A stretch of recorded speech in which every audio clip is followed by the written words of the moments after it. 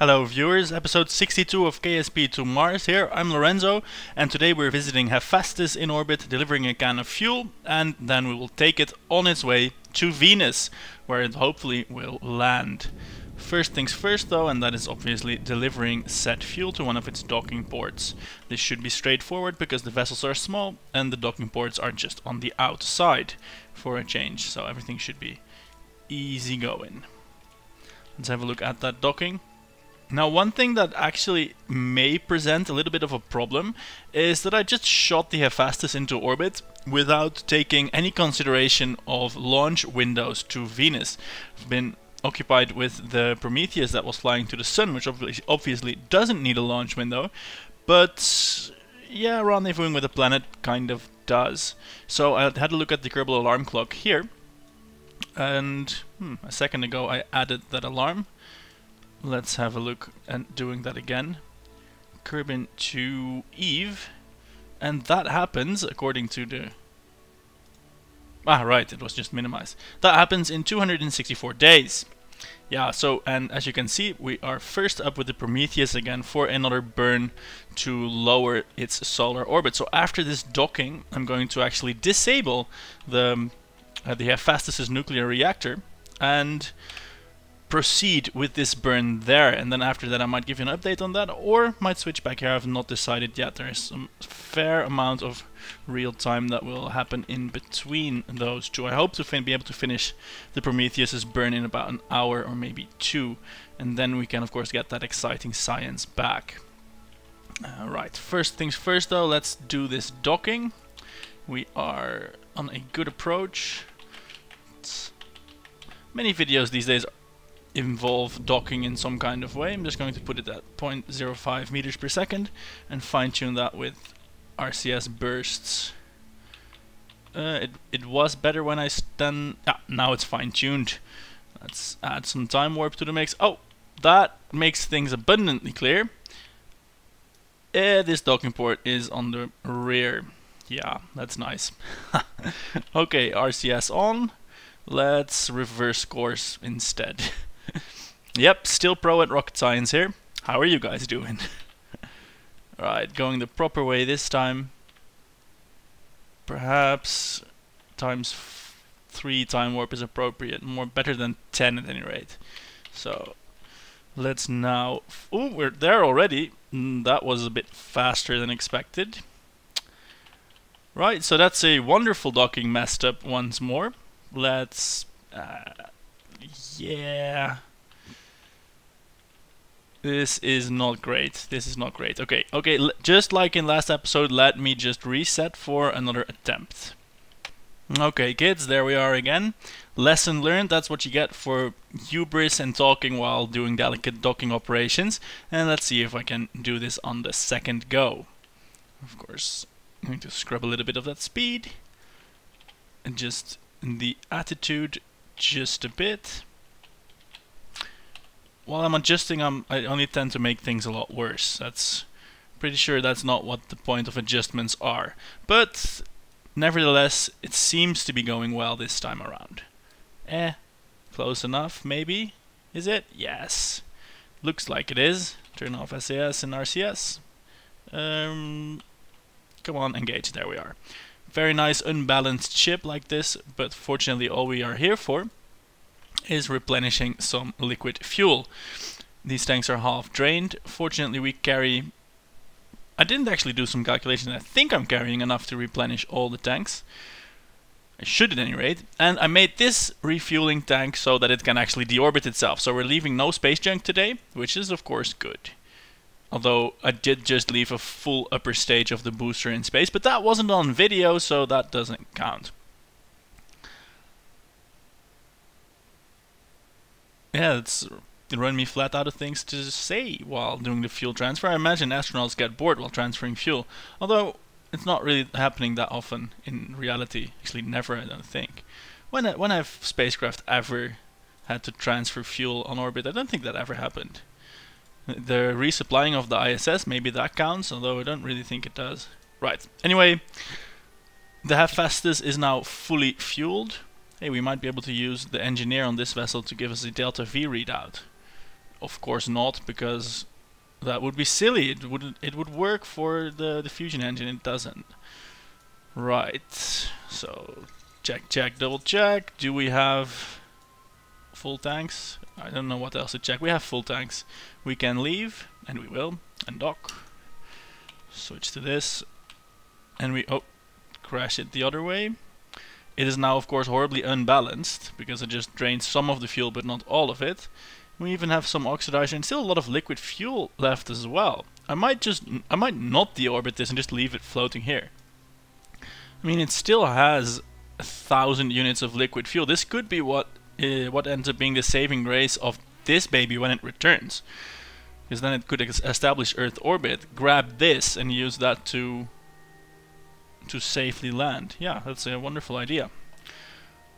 Okay, then all we have to do now is EVA their Enfol here and have him shut down the reactor. Look, he's on the side. Initially, when I was making this craft, the command pod was in the center, but that was very difficult with the ladder. So he, because of course we're going to Venus, which has appreciable gravity. That means you can't just jetpack back up to the hatch. If you go to the ground, you better have a ladder to get back up your spaceship. I wonder how well this will do in an Eve environment. Venus environment, not Eve, damn it. Yeah, come on. Manual shutdown. We don't need no power. We don't need no power. Right on. So that will, of course, take several weeks to spool down. Or spooling down is probably not the right terminology, but to cool down, to properly shut off. Other way around, damn it. Let's get back in there. And that will allow us to switch to our good friend Prometheus, which is due, well, it's not quite due yet, but it will be due for its periapsis lowering burn far before the Hephaestus is actually due for its Venus insertion burn. And last episode I talked a bit about options for the future, about, well, what kind of videos to make and how to deal with dwindling time to make wonderful videos in abundance. And there's some other matters I would like your opinion on. If you have watched all the previous episodes, you will probably remember that there are quite a few unfinished projects. There is a guy stranded in the remnants of a base on the moon. There's 3 space stations which have people in them. And, well, we have the lost science probes that don't currently serve a function. If there's any of these projects that you would particularly like to see picked up on, well, consider yourself a lobbying statesman or whatever, and you can submit a request, and then I might very well do that. My somewhat end game goal for this series is to get a warp ship, and with that to pick up some of the stray probes, the ones that are heading out system. Are they still even visible? I don't know, probably not. The ones that are heading out system, the ones that are otherwise, this is not important, the ones that are otherwise lost, this photon sailor maybe, that can then, well, you know, just for posterity, retrieve some of the old probes and take them home. I think that would be cool anyway. And here we are at Apoapsis, ready for the orbit lowering burn of approximately a bazillion kilometers per second. I will set about doing that. Actually, let me show you a little bit of how that goes. It has been shown in previous episodes. Oh, damn it, I forgot one important thing, which was to shut down the reactors. Oh, I actually did that before. Wonderful. So now we actually only need to activate the reactors. Gee, past me is wonderfully smart, because that disabling of the reactors early on, that just saved us a lot of fuel, about a year's worth actually. Oh dear, his jetpack is rocketing him off to places. So, of course, we need to activate these fission reactors. Let's see, manual restart. And then with the power from those fission reactors, we can then start the fusion reactor. I'm wondering, in the tech tree, it said about upgrading these electric generators, and of course, because they unlocked the tech, any new reactors, any new generators will in fact be upgraded. But it said the existing reactors have to be upgraded manually. So let's have a look if I can do something about that. Well, not with an EVA, I don't seem to be able to. Let's try a radiator, because if I can upgrade these radiators, it's not going to make a difference for the power output, because the reactors are unchanged, but it will make the energy generation more efficient, well, which will make a bit of a change to the power output, and it will make the reactors cooler, and it will just make the Kerbals happy knowing that they have more advanced technology on board. But I'm not sure if I can do that. And we'll see from the ship. It doesn't appear possible from the EVA at any rate. So let's head back on board and see about deactivate generator. No, it doesn't seem... I have a retrofit option here. Let's see what happens if I click that. Well, that just fixed it. Well, that just made it a graphene radiator. That's nice. Let's keep doing that. Maybe this will do it if I deactivate it first. No. Well, let's just retrofit these radiators, then my generators will run much more efficient. Because now the heat radiation is massively outscaled, massively out of proportion with the actual heat generation. So that is wonderful.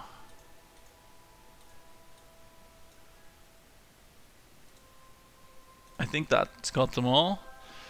Look, the waste heat is now not even registering on the scale. That means the generators can run at full efficiency, which means that I can maybe do slightly longer burns. So wonderful. Let's have a look at that. Our engines are still properly throttled to half thrust, and I'm going to just light them. Well, maybe it's placebo effect, but I'm thinking that my generators are running more efficiently, that I can do longer burns. Although I've never timed this with a stopwatch, so that might just be wishful thinking. Oh god, I wish I had bigger reactors on board the ship now for longer sustained thrusts. Yeah. Everyone wants longer sustained thrusting ability. Is that a good bombshell to end the show on? I'll just leave that up in the air for a bit. Prometheus doesn't have the thrusting capability of Hephaestus. Could be a Greek tragedy, that. A Greek tragedy involving spaceships. Clearly I've run out of things to say. I'm doing these burns and I've instantly become super bored.